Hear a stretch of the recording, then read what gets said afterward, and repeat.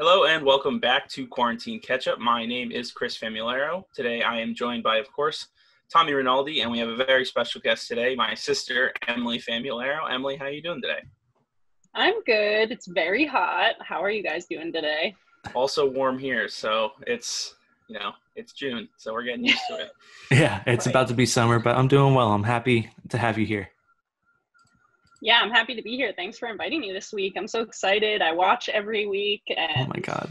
A loyal my fan. turn. A loyal fan.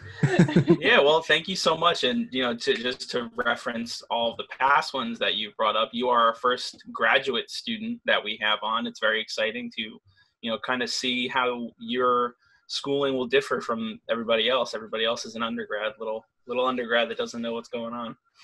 Still. Yeah.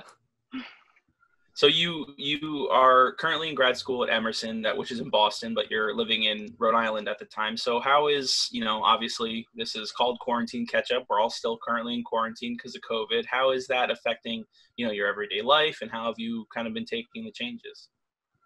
Definitely. I mean, like any college student, it has obviously affected the way that I am learning and receiving my education. As a grad student, oftentimes in college, grad students are kind of pushed to the side anyway because there's a much larger undergrad population. So there's still a lot up in the air about that. But overall, quarantine has not been that bad for me. In all honesty, I've used it as a time to really focus on my mental health and physical well-being. I've been walking every day. It's also been really good for writing, which is always good because in real life, I feel like I never have that opportunity to just sit down and write with, time on my hands. Yeah, I'm sure. And I mean, you bring up a couple of interesting things there. I mean, the health aspect is definitely one that I think all of us have been focusing on. I mean, I've been going on bike rides every day and trying to focus on,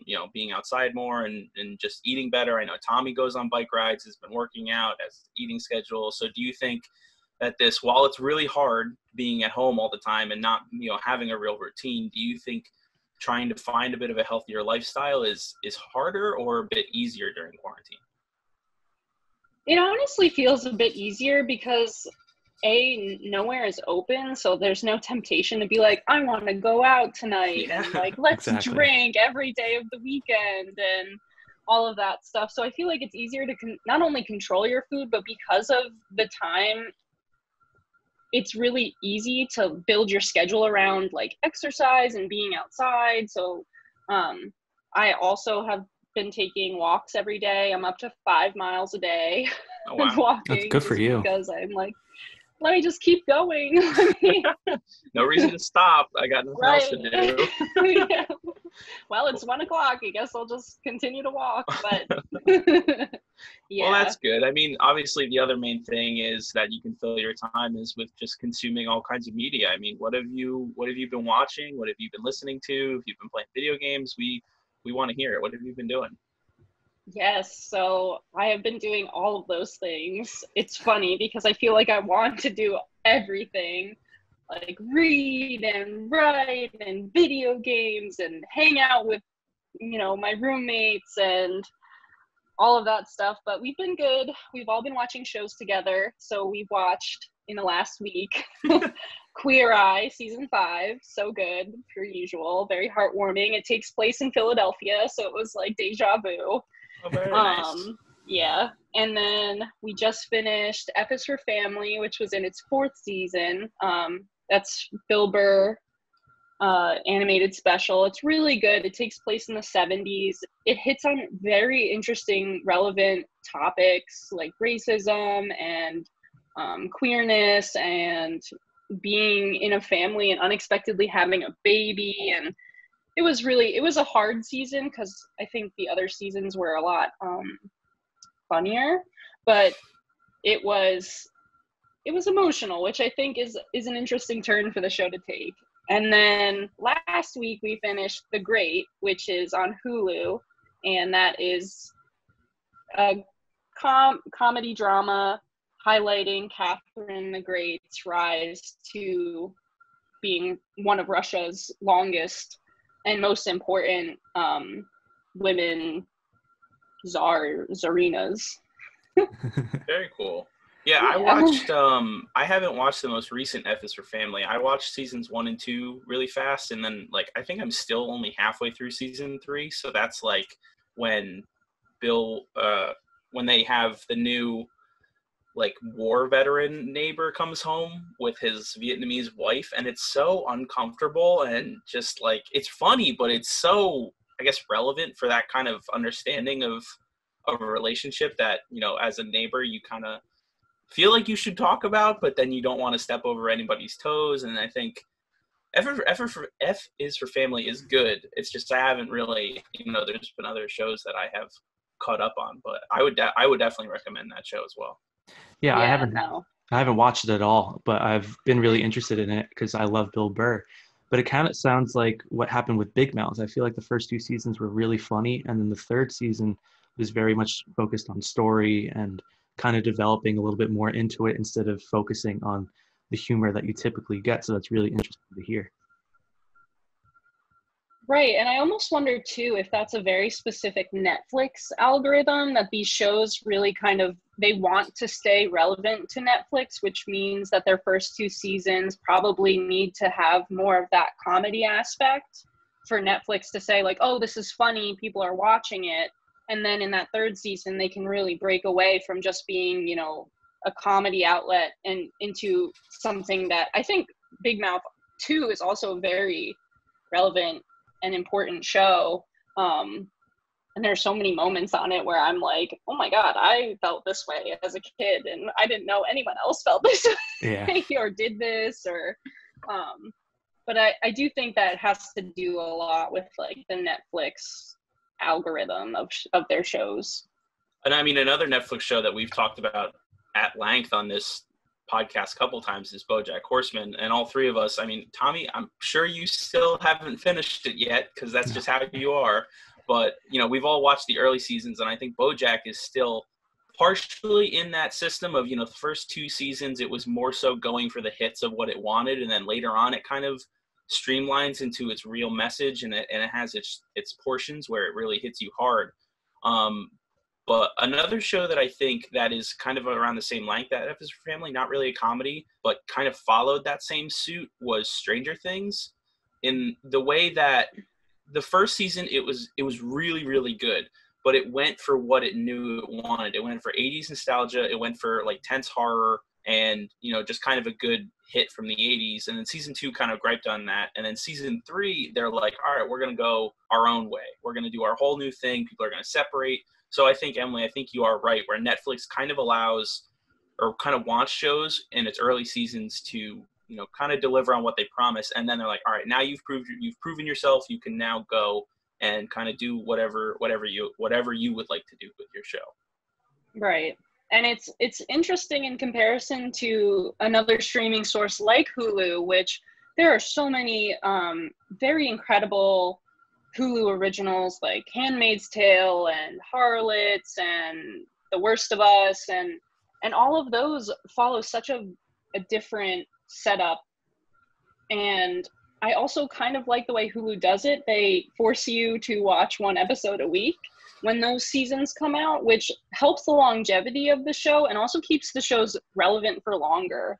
Netflix fails in a lot of ways for me because, you know, they'll advertise their originals for about a month before another original is going to come out, and they need to kind of switch gears and talk about that original. Like, Queer Eye is big right now, but Queer Eye is not going to be big for the rest of the year after the summer.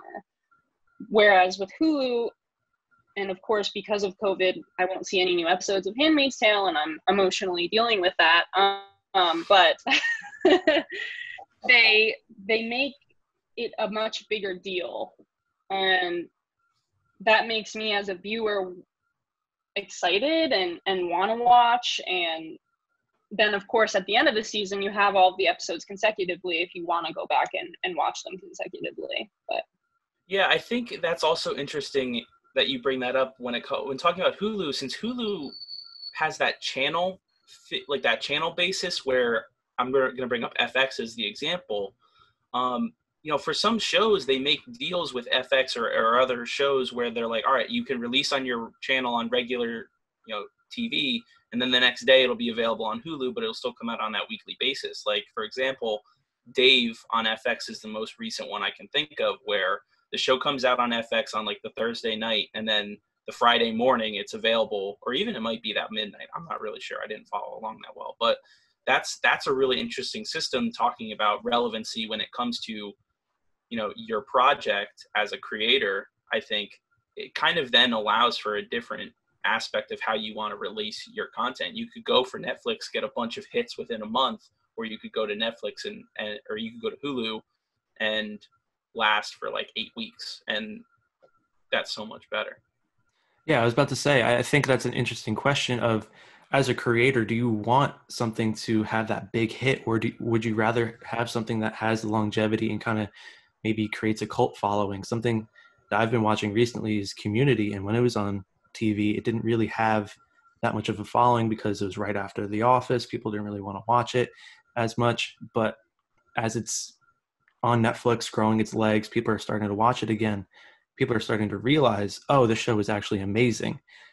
I think Hulu shows are getting that as well, with being able to get that longevity.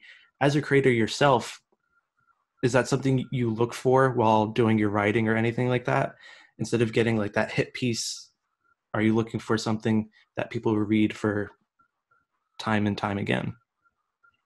Definitely. I mean, as a writer, it can be a little bit difficult because there's really not a lot of opportunity for you to stretch out writing.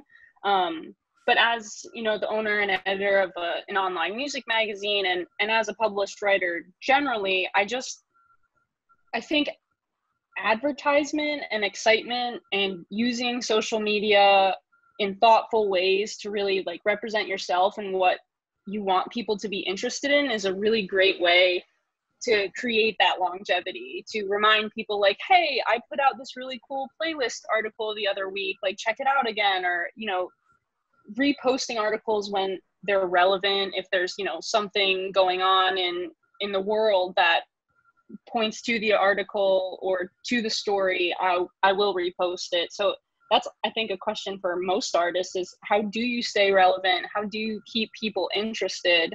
And, with The Hook, I'm going through this really big rebrand right now where we're completely making over the whole website. I've gotten new logos. I have this really great staff of peers who have been with me since the beginning in 2016, photographers, writers, things like that. And they too share those things. So it's really just about extending those like tentacles of social media and being like, hey, look at my stuff.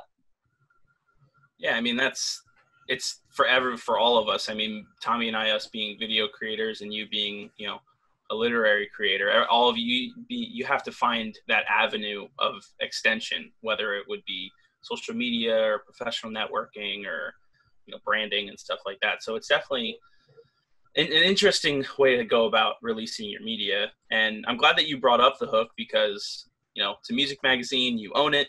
You love music, so what music have you been going over through quarantine? I mean, for all of us, music is a good escape from everyday reality. So what's been your escape?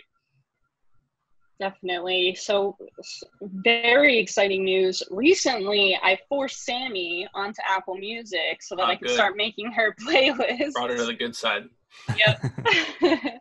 And that's been really fun because A, I love making playlists, and B, I really love finding music that other people love based on, I live with her, so I know what kind of music she likes, but that's been a really fun task for me. I have to say, I haven't really been diving into too many whole albums, but I've definitely been trying to keep up with relevant music. If I look right now, songs that I'm into are mostly electronic, honestly, and yeah, I think that's because it runs in the family. It does. It does. And I don't know. It keeps you upbeat because of the tempo. So I've just been, I don't want to listen to sad music right now. I want to listen to inspiring music. I'm really into Caribou's latest album. which I'm blank. You and I think it's called. No, Suddenly. It's called Suddenly, Caribou. And that's so good. They're like indie electronic, which is something that I'm really into. So That Yeah, sounds like something I'd be into as well, because I've always loved the indie scene, and Chris has been nice enough to show me his electronic scene and kind of branching me out into new ways, because I remember when I was younger, electronic music was like, oh, I don't like house music. I don't like all this type of stuff. And then Chris was nice enough to show me the things that he really enjoys, and then we started to bond on that. Have you two bonded through music? Oh, man. Well, that's an awesome question. It's so funny because bringing up last week's guest, Val, just hearing him go off about pop punk music, and Emily is literally my influence for Panic at the Disco, Fall Out Boy, Sum 41, Blink 182. Like, she is the reason that I listen to alternative music as a whole, why I love Panic at the Disco so much. She was the first person that showed me Panic at the Disco.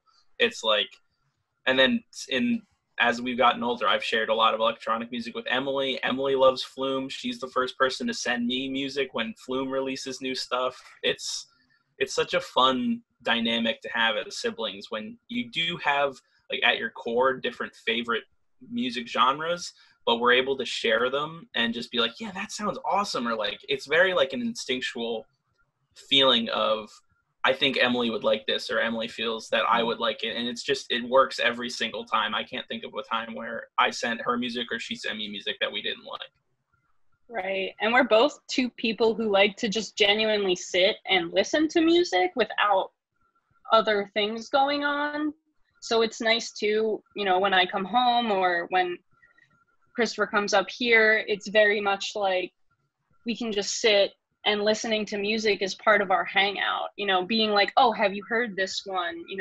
Did you see this lineup for, this festival or something? I mean, I was supposed to go to Firefly this summer. We were going to go to Gov Ball because Tame Impala and Foles were going to be there, and they're my favorite bands in the world. But it's fine. Okay, there's always next year. Yeah. There's always next year for Firefly and for Governor's Ball. Right. With sharing music, I feel like that's something that's really important too, being the owner of the Hook and everything like that. Is that really what made you want to start a music magazine, or is there something else that really got you to that point? Yeah, I mean, so I went to the University of the Arts, which is a private art university in Philadelphia, and it's a very small, select school, but music is one of the biggest colleges that is part of the university. So I had a lot of friends who played, in underground DIY bands, and in Philly, there's this just huge DIY scene where, there's shows basically every night of the week of any genre you want. And just like realizing that was the first time that I felt like I could walk into a room and, no one was judging me or no one was thinking badly of me. Everyone was just there for the same purpose, which was to listen to music and meet new people and network.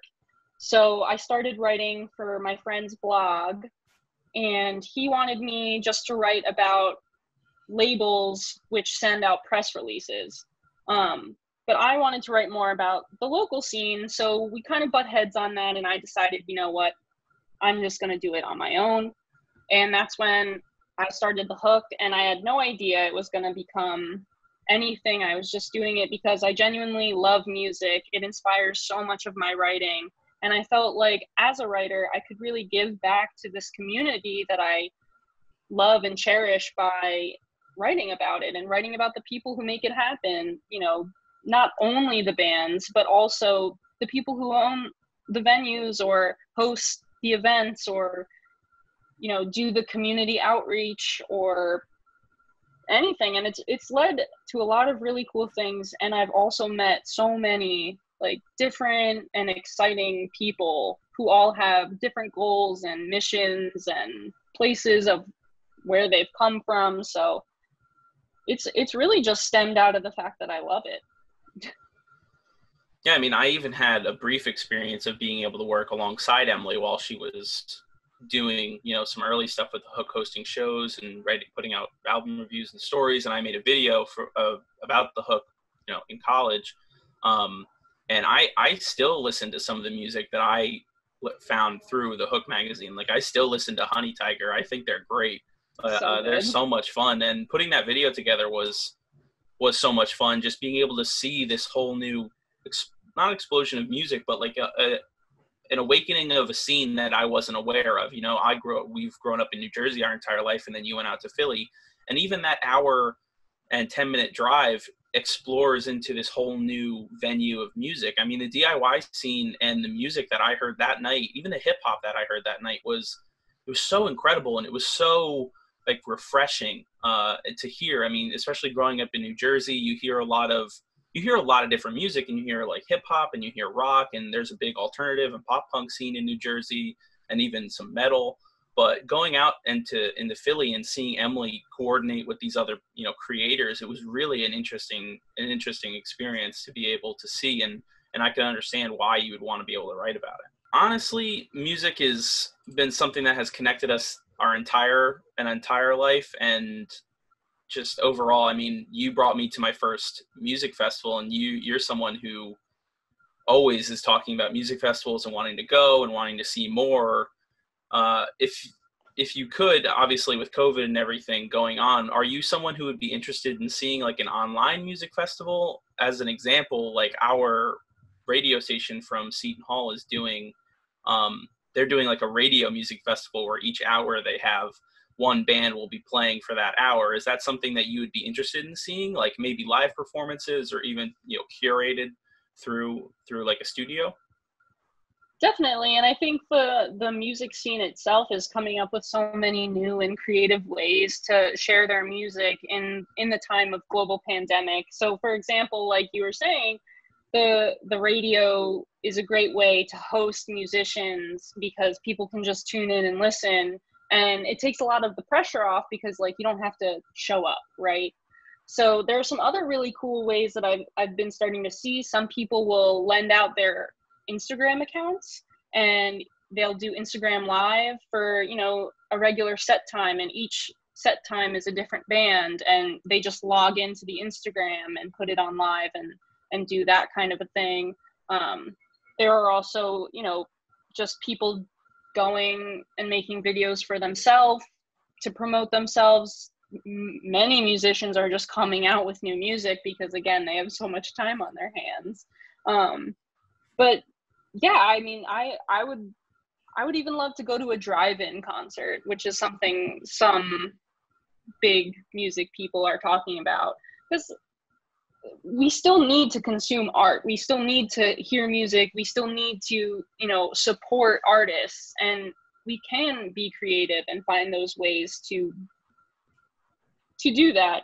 And a lot of it is actually easier and less expensive than, you know, going to a concert or a festival. So yeah, I mean, bringing up the drive-in concerts, I mean, one in particular, I know a musician I follow on Twitter, Mark Rebier, who's like a jazz keyboardist who does like really over the top music. He was the first person I saw who's currently doing like a drive-in concert series, and that just seems, that's so innovative, and it's so smart. And especially to go back to a system like drive-in system, like for movies, we talked about it a couple weeks ago. I mean, would that be something that you're interested in participating in, going to drive-in movies and stuff like that? Yeah, I mean, I already wanted to go to drive-in movies before COVID. So take my money. Yeah, honestly. Well, I mean, there's a lot of big, as quarantine is quote unquote winding down, we're kind of reaching this like middle point, but you know, businesses are now trying to rethink of how everything, and a pretty big announcement came out from AMC as a company where they're going to be reopening their movie theaters and not requiring face coverings, which as a whole just doesn't seem like a smart idea. And as a avid moviegoer, I mean, Tommy, I would want to hear your opinion on this too. It just doesn't seem smart, because movie theaters are already not a super clean place and not super preventative of germs, so just doesn't seem smart. I think from my perspective, it's, if you're willing to go out to the movies, I know they're doubling down on social distancing and everything like that, but if I were to still go to the movies, I would still bring a mask. I think that's on us to kind of do. They could enforce it. I think they should enforce it, but as a moviegoer, you should be protecting yourself, protecting others, and still enjoying the community experience that you get with going to a movie theater and everything like that. And I think it's important right now to get back into that community experience, because everybody being isolated, it's tough to keep sanity and everything like that, because hanging out with friends, hanging out with people that have similar interests as you, it's something that's important for your mental health and everything like that as well. So I think if you're going to go to the movies as AMC theaters open up, you should take that precaution and still put on a mask and still enjoy that community experience that you could still get at a drive-in or anything like that. But I know people enjoy going to the movie theater and getting concessions and all that fun stuff. So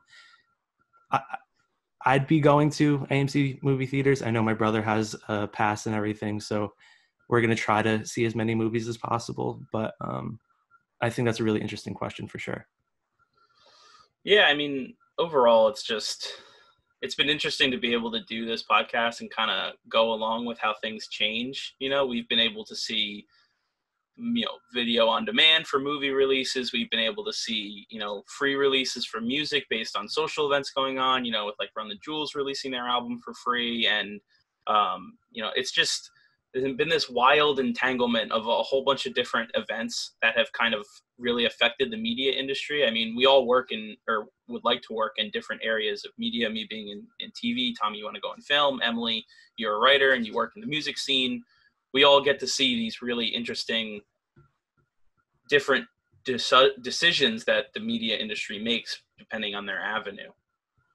I think Emily hit on a really good point earlier, that art is something that has to be consumed, and it's something that we crave to consume. And I would like to hear some of your favorite either performances, concerts, festivals that you've gone to, that you had this nice community experience and you just really enjoyed the music, you enjoyed the atmosphere. What's something that's really stuck out to you over your years of going to concerts? Definitely. I'll bring up 3 levels of concerts. My most favorite memory of a DIY like house show is the Hook's very first house show, and 100 people came to this house show, which was incredible. And it was just so cool to see not only these people coming out and supporting this little magazine that I had created, but like making new friends, and all of these people from different worlds of my life just meeting and talking and networking. And now, so many of them work together or play multiple shows together. And that was really what solidified my love for underground music. As for a standalone concert, I would have to say Childish Gambino at Wells Fargo in Philadelphia was the most incredible concert I've ever seen. I mean, the energy in that place, we got to move up even closer because it was very close to the New York date. So not a lot of people came out to Philly because he's playing Madison Square Garden. So you would want to go to Madison Square Garden. And it was just like incredible how much like power he had over the crowd. Like they were along for the ride the entire time. And it was so good. And then for festival experience, I would have to say my very first Firefly was my most favorite, because that was the first time I saw Tame Impala live, and it was like nothing I'd ever felt before. You just were in this big sweaty crowd of people, and Tame Impala was on this huge stage and just playing their music, and it was like everyone knew the words, everyone was moving with the sound of it. And I also saw, I saw so many. You know what? All of Firefly is blurring together for me, but a lot of my favorite concerts are also from Firefly, like The Killers, Glass Animals. Ironically enough, we saw Eminem one year. That's awesome. Yeah, I mean, the year after I had gone with you, you got to see a pretty incredible like main stage lineup. You got to see Eminem, you got to see Kendrick Lamar, Oh yeah, the Kendrick. Killers were there. There was another bigger one that year that I can't really remember, but the year that we went was even like just a really weird but awesome main stage. Like The Weeknd was there, Chance the Yeah. Rapper was there, Bob Dylan and his band were there. That was such a weird So old. experience, but it was so cool to be able to say you got to see Bob Dylan, and like Weezer was there the one day, Right, Muse, Weezer.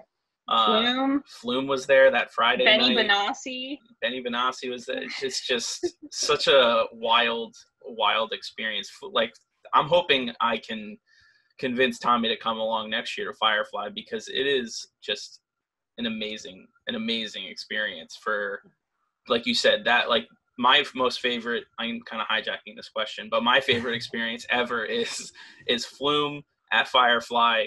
The first time I had ever seen Flume live, and I felt like it was just an out-of-body experience. Like, I was part of this large group of people who were just experiencing this like such powerful electronic music that I was just like taken aback by it. It's still, I get chills thinking about it. It's like easily one of my favorite memories of all time. Was he in the pavilion?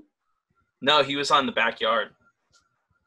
Firefly had this super cool stage for electronic music called the Pavilion, and it was like this big tent, and they decorated it with the craziest like giant like glowing balls just hanging from the ceiling, and it was like insane, because from the front of the pavilion all the way to like at least 50 feet onto the grass behind the pavilion and the tent itself, people were standing like sardines packed together.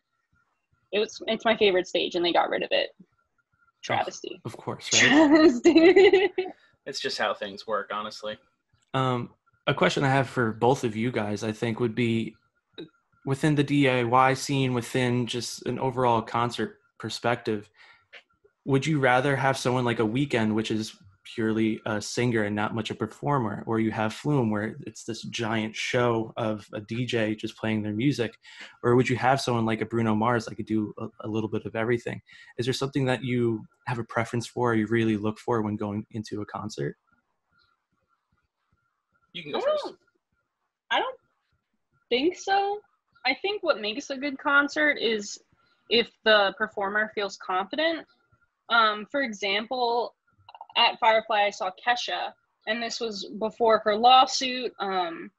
So she was unable to play any new music, which means all of the music she did perform was, almost 10 years old at the time.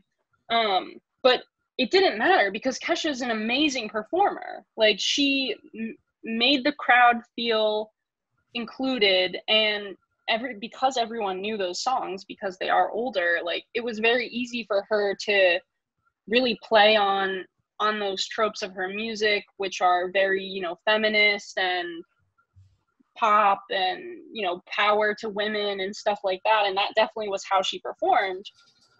And then, of course, The Weeknd had a much different performance. He performed the same night as Kesha. He's by himself. But the stage was like a whole moving part. I mean, there were giant moving like cages that were rotating, and there's lights. So I don't think it really matters how many people there are. But if the performer loves what they're doing, is happy to be there, and really like wants to put on a show, is what makes the experience really good. Yeah, I think as like a reference, it kind of dictates when you're going to a live performance. I have been to nowhere near as many as Emily has, but in the experience I have, there's sometimes you go to a performance and you want to just hear the music and you want to hear what it's like live, and then there's other times where you want to see a performance, and at Firefly, I think you go in with the understanding of, well, I would like to hear the music live, but you're also in this whole different setting, so like Flume was a performance. It had light shows, it had giant massive speakers, it had cannons shooting out like confetti, and glow sticks were being thrown around. Like, it was a whole it was an experience from an audience standpoint. And then 2 summers ago I went and saw Panic at the Disco at Madison Square Garden, and I was going specifically just to hear Panic at the Disco. Like, honestly, I could have sat in the giant open Madison Square Garden and just heard them sing, and I would have been completely content. But I was blown away at the performance that they put on. And Brendan Urie alone, like, I love him for his vocal ability and his confidence in the music that he puts out.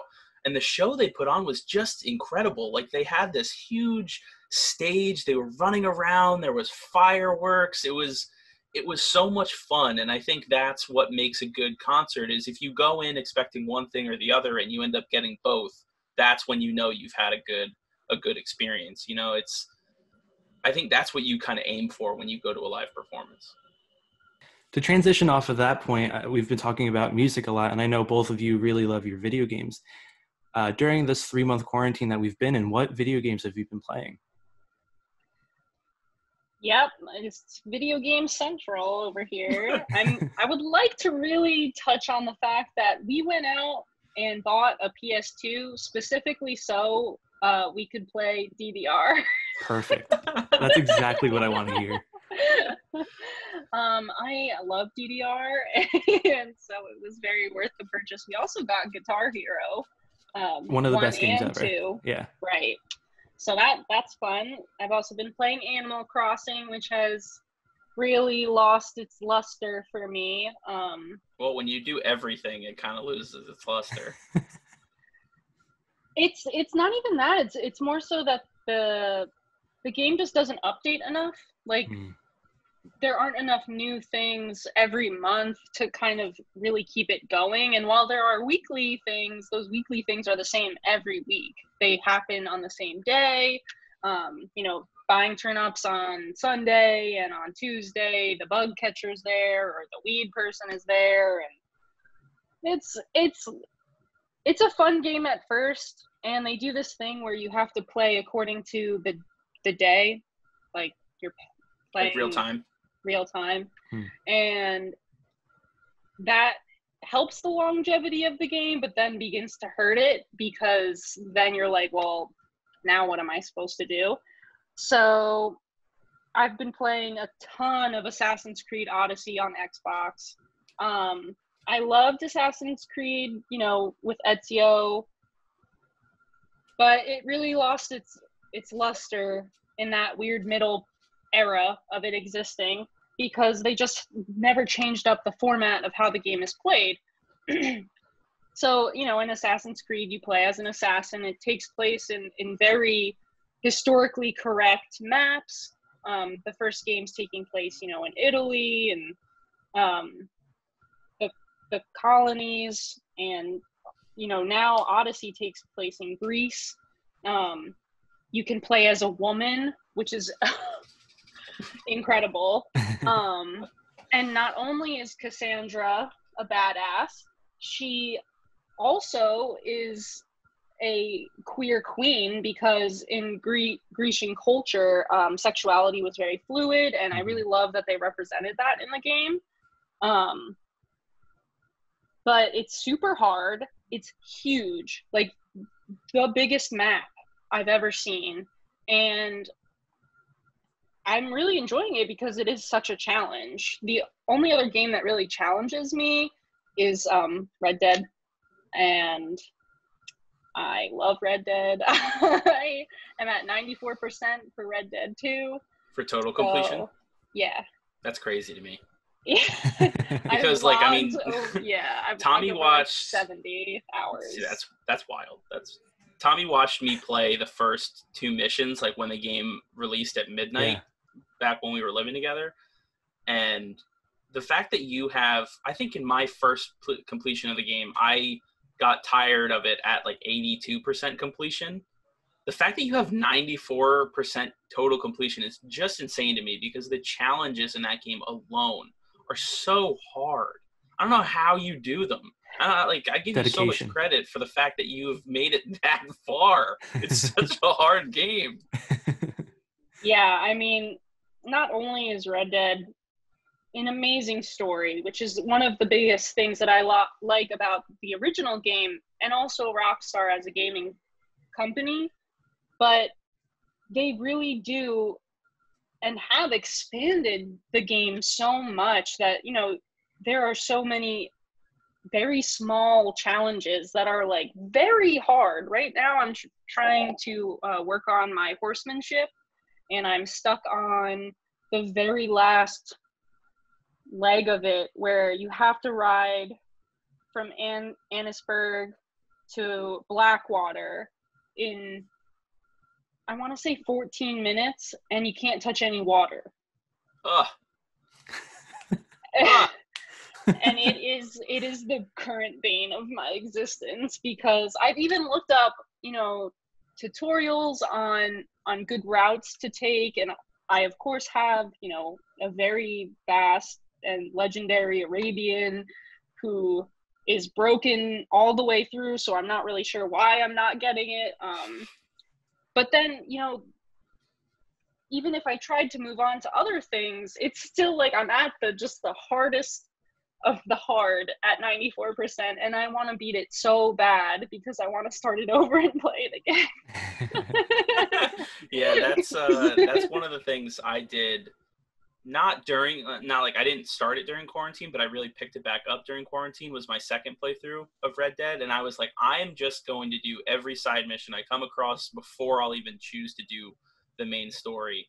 And I was doing those challenges through it. And I think the only time I completed a challenge like grouping was I completed the gambling challenges, and that's because, frankly, once you understand how to play the games, they're pretty easy to do. Mm-hmm. But the last one is so luck-based. It's like in blackjack, you have to get like blackjack 3 times without losing any money or something like that. It's just a nightmare of a luck scenario. And it's just, I give you so much credit for completing even half of those challenges, because they're so damn hard. They're so damn hard. Yeah. But I've also been playing Call of Duty, World War II, which I prefer over Modern Warfare. Modern Warfare, to me, the maps are too intricate, and there's like too many hidey holes, if that makes sense. Like, it gives me a headache to play online. Yeah, exactly. And it becomes a nuisance. Whereas World War II, the maps they remind me a lot of World at War. They're pretty straightforward. You know, you can really go along the outskirts of the maps and still do really well without having to get into a lot of like the bunker scenarios or the hidey holes and stuff like that. I haven't played that in a while. The only other game that I'm really, really playing is Sims 4. And I got the Pets expansion and the Tiny Home expansion. Perfect. And it's so fun. You can have puppies and kittens. Like, what? And like, I've never played Sims. Oh my gosh. Good. Emily and I grew up playing, what was it, Sims 2 on the GameCube? Was the Sims that we owned, because we didn't have like we had a family computer, but it wasn't capable of running Sims. Mm-hmm. So we played Sims 2 on GameCube. I think we created like at least 20 new games just to play. Sims is so much like free time fun, because you could literally do whatever you want. Mm-hmm. Yeah. And there's different, like any other video game, there's, you know, your Sims have aspirations, they have goals. You do get certain things if your Sims achieve their goals. I mean, I, of course, love to hack it and give myself tons of money, because my favorite part of the game is building the house. Usually I get bored after that. But I have 2 families right now who I'm really working on. And one family, I'm on like the 3rd generation of them. Wow. And the other one just adopted a son. So. Well, that's nice of you. Very nice. Real humanitarian over here. I'm doing the work. Doing God's work on Sims. Yeah. Well, I mean, it's nice that what have you been playing? Still a lot of MLB The Show. It's still eating at my core every 5 seconds I play. It's defeating you every day. Yeah, I've been trying Warzone a little bit more. We've been playing together here and there. Hopefully we'll do that more and more as free time opens up. I mean, with all of this going on, actually consuming a decent amount of time. But getting to play with you, getting to play with someone that actually knows what they're doing, because I am trash at first-person It's so shooter funny games. playing Warzone with you.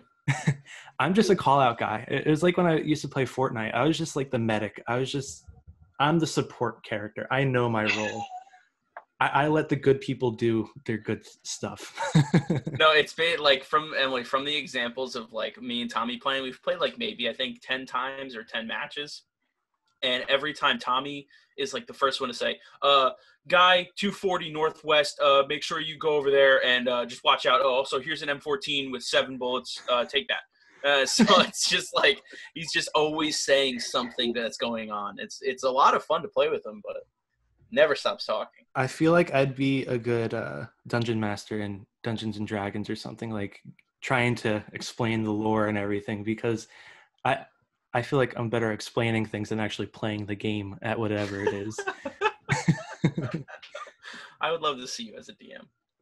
But I played a lot of Call of Duty with Emily and her boyfriend Ryan, and like Emily said, she doesn't like Modern Warfare, so I go back and play World War II with them. Mm-hmm. And it is just so funny watching Emily play, because she is so good with the weirdest weapons. Like, she runs around, I can't remember which submachine gun it is, but she'll just run around with a submachine gun and just tear through people. Meanwhile, I'm trying to follow up behind her, like make sure nobody is attacking, and I'll just get shot in the back every 3 seconds. But Emily's like, I got this! I'm taking out everyone in front of me! Here's all my kill streaks, take them! And I'm like, that's awesome. Oh my god. Yeah, it's funny too, because as a woman in gaming, it can be hard to find people to game with who take you seriously. I mean, there are unfortunately a lot of people who, you know, they're like, oh, it's cute, you play video games, like, you know, let's play together. And then I kick their ass and they're like, oh, so upset. So it's really funny now, because my boyfriend, like every week, he brings all of his Xbox, his TV out into the living room, because that's where my Xbox is. And he's like, isn't it so cool that we get to just sit next to each other and play? Isn't it?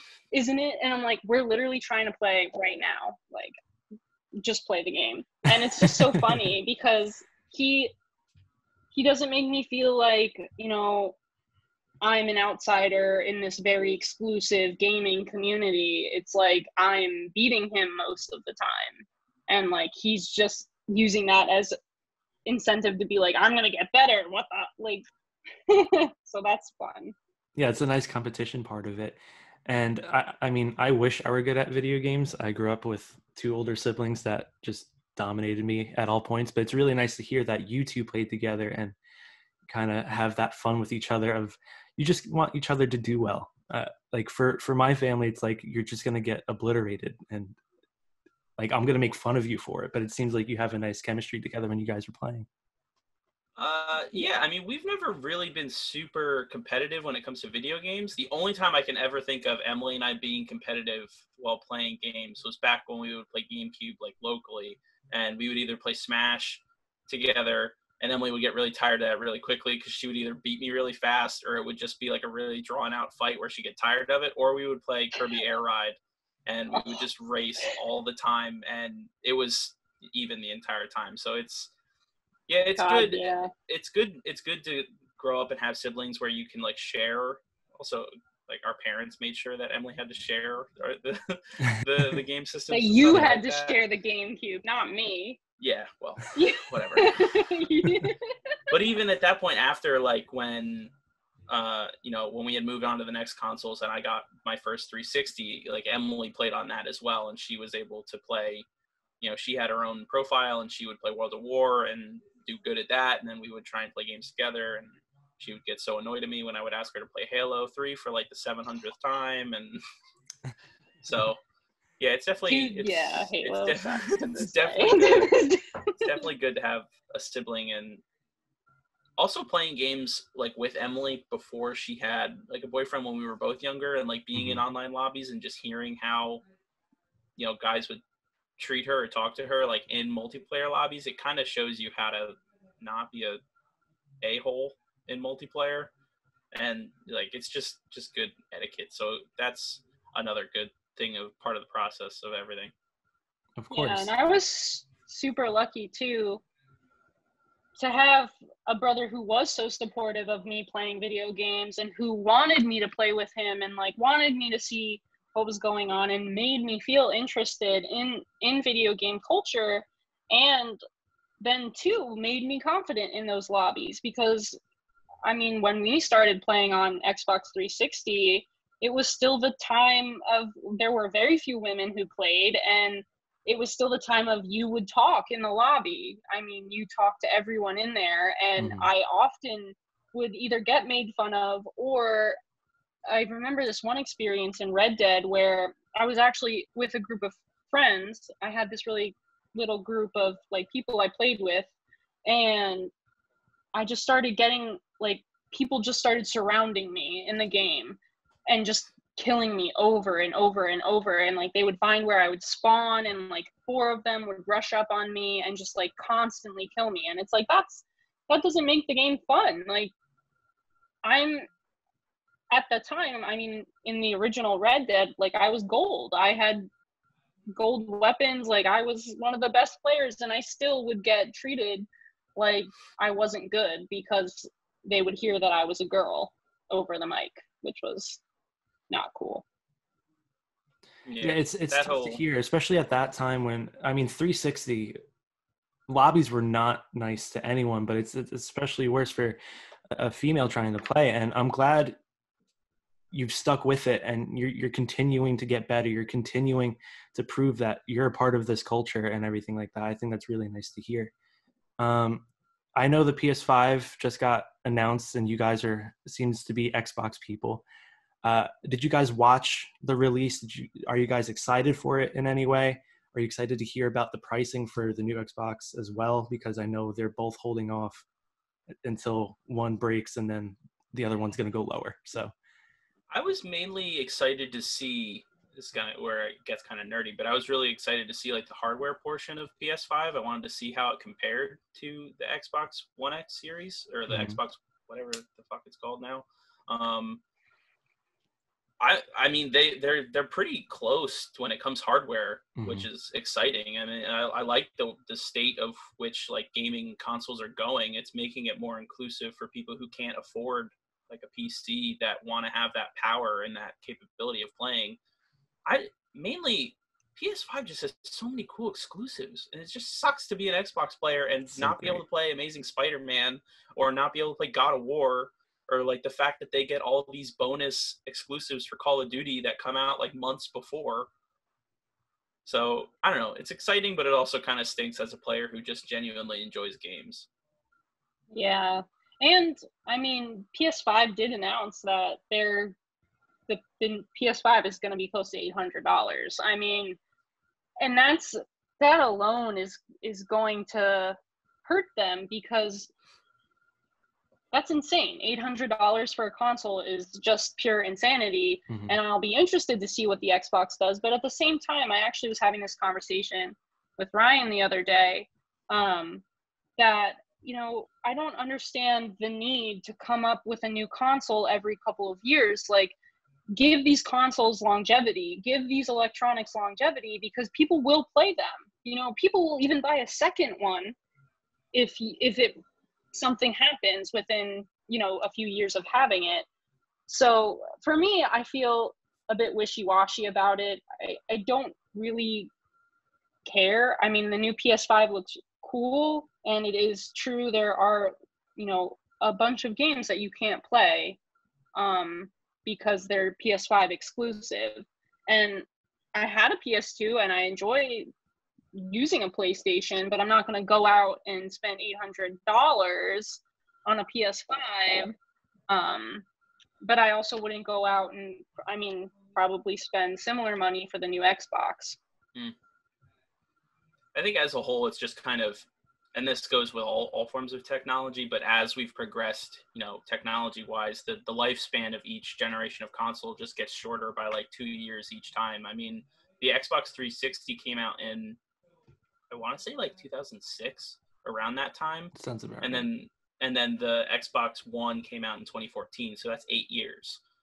And then, 2014 to 2020 or 2021, technically holiday, that's 6 to 7 years for the next generation of console for that.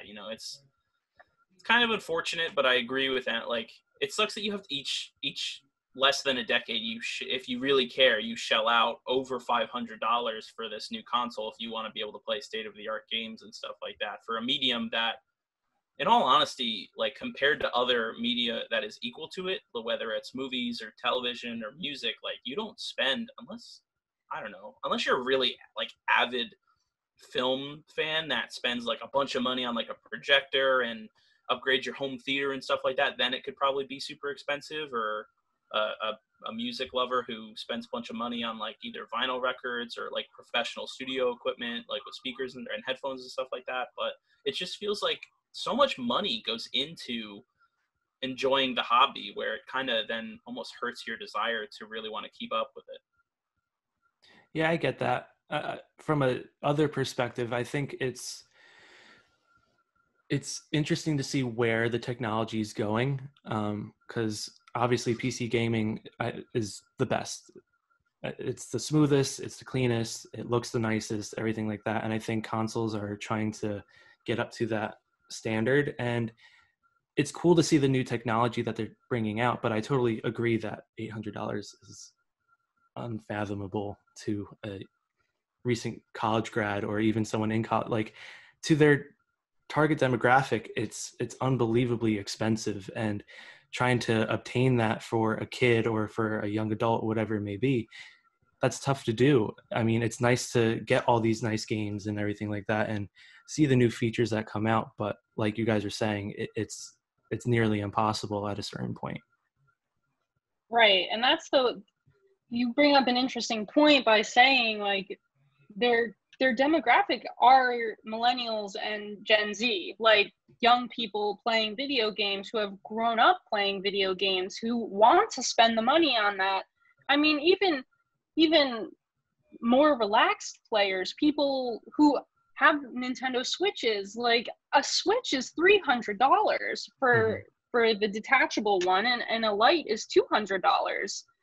And I mean, currently the Switch is completely sold out, but it even takes away the fact that a lot of these people would maybe possibly receive the console as a gift for a birthday or Christmas. I mean, $800 is much more than a lot of families are even willing to spend, buying gifts for someone. So it's becoming very exclusive, and I think it's a dangerous way to go when game consoles want to be like PC. You can build your own PC for much cheaper than that and play, on Steam, so many games for so much less than that. Plus, the cost of these games is $60 a pop. Like, if it's a name brand game. So, I mean, you're going to be spending $1,000 on a new PS5. So that's just, it's hard, because as a gamer, you want that stuff. You want to be the best technology, the best games, but it's just becoming, unaffordable. Yeah, it's definitely rough all around. And then, like, also hearing this discussion right now, I also kind of want to take the viewpoint of, like, as a person who, enjoys art and wants to support art in all forms, like, you kind of grapple with yourself of, like, yeah, it's a lot of money, but, like, I also want them to keep creating it, like, you don't want to not support the industry so that, things like what we enjoy go away because we feel like we're getting priced out. Like, you kind of want to find this middle ground of, I'm willing to pay, but I don't want to break my bank in 1 week just because I wanted to get a new console, but I agree. It's tough. It's tough overall. I'll be interested to see where the Xbox prices itself, where, what deals are made when it comes to exclusives for, like Call of Duty always makes an exclusive every year, like an exclusive deal with PlayStation. And then there's, like, the Halo games for Xbox and stuff, and Microsoft had Minecraft and stuff like that. So it'll be interesting, but I think that's a good amount of video game talk. We've kind of gone at length at that. I mean, Emily, I kind of wanted to go back to your writing, because, you really bring in a whole new aspect of media that we haven't really had the opportunity to talk to a lot of other people about, and it's writing, and you have a lot of experience in it. And Tommy and I both have a good amount of questions for you. I mean, we know you went to UArts for creative writing. You're currently getting your master's in fine arts for creative writing and education. Where has your experience kind of taken you? What examples of writing do you have? And, who do you like reading the most of or want to write like? Definitely. It's a loaded question. Yeah, it's a lot of questions at once. Sorry. It's okay. I'll just start at the very beginning with when I was a kid, I really liked to tell stories. I had stories about everything. My mom, our mom, she's just my mom. She's just... okay. No. For this podcast, she can just be your mom. Our mom tells me, about how when I was little, I would make up stories about ghosts and horses and all of the little things I was interested in. And as a kid, I had notebooks just full of these stories. And before I could write, I would draw. And then once I was able to write, I would fill entire notebooks with these just stories I came up with. And all throughout, growing up, I never had anything that really sparked my interest. Like some people really have careers in mind for what they want to do, and they know that from a very young age. All I knew was that I really liked to tell people stories, and maybe I could go into English or something. And it wasn't until community college that I really discovered there is opportunity for this if I really want to work for it. And as I've said to many people, art is something that if you truly love it, it is going to be the hardest work of your whole entire life. There is no defined entrance. There is no time in which you're supposed to enter it. It really is just the right place, the right time. So that's when I went to UArts. A friend actually said to me, hey, they're adding a creative writing program, you should apply. So I applied to 3 colleges, 2 of which were English and teaching, 1 of which were creative writing. And when I got to UArts, it was like, wow, all of these other artists, I feel so inspired and I'm at home. But it also really pushed my writing, because as a young writer, you don't really think about, story and arc and climax and character development and all of that stuff. And you start to learn those things, and you learn that not only by writing and workshop, but especially by reading and consuming media like television or movies, because even all media is a story. It takes place in a story, except maybe music sometimes. So there's stories being told all around us, and you can really kind of pick and choose what stories matter to you and what stories inspire you and show you how to do something you've never done before. So I started out writing psychological thrillers and horror, which is something that I still really enjoy. But being in grad school, a lot of contemporary fiction, to be considered literary, it usually has to be realistic.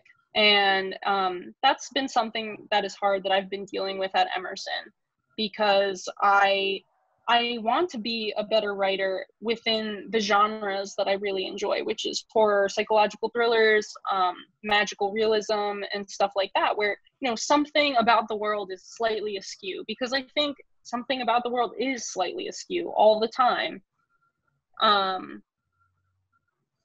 But I will say that Emerson is the hardest and most rewarding experience of my writing career thus far, because it is hard to sit in a classroom of peers who are so talented. I mean, Emerson is a very hard school to get into, and it can be overwhelming. It can feel like, oh my God, I don't belong here. I'm not a good writer. And there are definitely workshop experiences that I have had that, people just say straight to your face, this sucks. Like, this has nothing going for it. But then there are also those workshop experiences where, you know, the biggest compliment in grad school is like, I think one more edit of this and it'll be ready to publish. Like, that's such a exciting and uplifting thing to hear, because being in grad school is about focusing on your art and being the best it can be, taking everything that you've learned and really cultivating it into something like super specific, which has been good. I mean, I originally was going for education. Unfortunately, I was not selected to be a teaching assistant at Emerson because of COVID. They just were not hiring. And that was hard, because it was a big reason I chose the school. But I've decided to switch my focus to, you know, writing, submitting my work to contests within the literary world, and, you know, hoping to get feedback, hoping to just place. I've been published a handful of times, not on my own magazine, but other literary magazines, the most recent being the Roadrunner Review. My flash fiction piece, When Threatened, was published in the winter, I believe January or February, and they nominated it for a pushcart prize, which is a prize for like tiny press. So that was exciting, and it's definitely a journey. And as an artist, I've had to really learn to kind of like suck it up sometimes and just be like, okay, this didn't work. Like, how can we come at it in a different way? And it is a lot of writing and just being like, okay, someone else read this. Is it working? What are your questions? And sometimes you really come out with something spectacular. Like, I have 2 stories right now that did so well this year in workshop. But then I had also 4 stories that did like just absolutely tanked. So it's been a wild ride. I am excited for 2 months off. This is my last week of summer classes. I've been doing it entirely on Zoom since about March. And I am excited to keep moving forward. Also excited to be able to read. When we talk about authors that I'm really into, it's kind of hard to say. I'm reading like 5 books right now at a time. Good for you. Because I'm just like, I gotta read all these books. Yeah. That's the other thing about grad school, is everyone is very well read, like classics and contemporary literature combined. It's very well read. I mean, that's really nice to hear. I know, I mean, we're all part of the conglomerate of art, so we understand how hard it is, like you're saying. And there are moments where you're just like, am I enough for this and all that stuff. We're always looking for validation, but I think the thing is just to keep going with it and keep working at your craft, finding your voice and everything like that. I'd be very excited to read your stuff. I've always liked the suspense thriller type genre of both movie and reading. So you said you're reading a lot right now. Who in the past has really influenced you, or someone that you want to emulate in your career, or really get to find your voice like they did? Right. Obviously, I've said for many years, Christopher knows, that I want to be the next Stephen King, except better, and also a girl. And I don't mean Stephen King's novels, because Stephen King is very long-winded, but he has incredible collections of short stories, which really like hone in on how good he is at what he does. I mean, the sheer suspense of his writing is something that it really inspires me. Another writer who does a similar thing is Joyce Carol Oates. Again, I'm talking specifically about her short story collections, like The Dollhouse. I mean, they're very, very talented writers and interesting people. If I were to say more recent writers, I would probably go with Karen Russell, who is considered one of the best contemporary writers of magical realism currently. But but I read a lot of like short story collections, you know, America's Best Short Stories of so and so, and that's where I really enjoy, because those collections are so full of different stories. Yeah, it's nice to be able to, you know, read horror and psychological thrillers, but there is a realness to those stories, and I think reading realistic fiction helps understand that realness, and you know that the things that make people scared or the things that make people feel anxious are real things, and that having real characters in real problem situations is enough to be scary sometimes, if that makes sense. And I hope I answered the question. Yeah, you did. You definitely did. That kind of goes into what we talked about last week of the realness of horror and everything. And I think it's different seasons, I believe Stephen King wrote, and it's about I believe that's Stand By Me and Shawshank Redemption and all those movies we've come to love. My girlfriend's reading that. She loves those short stories and everything. But like you're saying, it's something that's grounded in reality. It's something that we could all relate to. And I think it's really nice to get those original stories from Stephen King, and then also seeing the adaptations going into film or going into TV and things like that. So that's really nice to hear. What else has writing done for you? I know it's both creative writing and writing for a magazine. Is there something you prefer more? Is there something that you'd rather go into? I mean, I would love to be a freelance writer, an author, you know. I want people to buy my books. I want my job to be going to readings and stuff like that. But if I could have a career in music journalism, I also would feel very fulfilled in that way too. Thank you, Emily, so much for coming on to the show. It's been nice to meet you. It's been nice to hear about you. Thank you, Chris, for conducting this interview. I think this came out really well. Thank you for watching, and please like and subscribe, and we'll catch you next time.